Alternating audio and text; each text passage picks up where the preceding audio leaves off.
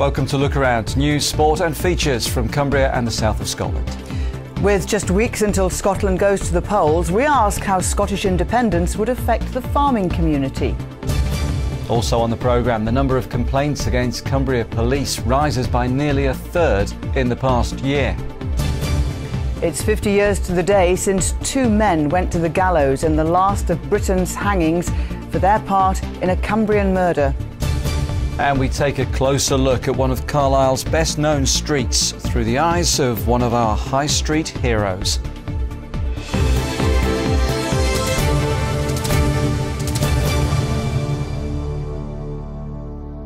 Hello from Ian and from me, and welcome to Wednesday's programme.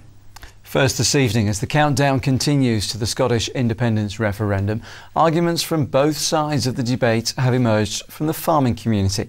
Four former presidents of the National Farmers Union in Scotland have now backed the campaign for independence, among them a farmer from Dumfries and Galloway. But other officials argue that Scottish agriculture benefits from the broad shoulders of the UK on the international stage, and that staying in the UK gives the farming community the best of both worlds. Joe Pike reports.